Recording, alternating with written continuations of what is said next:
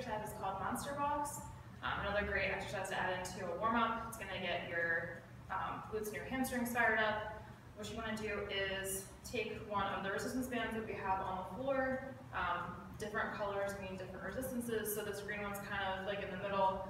Yellow has less than this, blue has more, and then black has the most amount of resistance. What you're going to do is take this, you're going to put it right here around your ankles.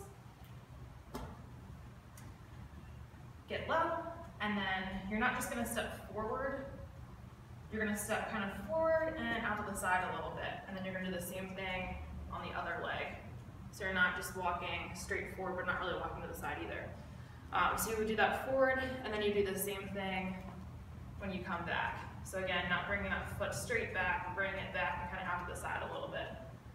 And what that's going to do is also get more of like the outside of your glutes fired up and ready for what you have for your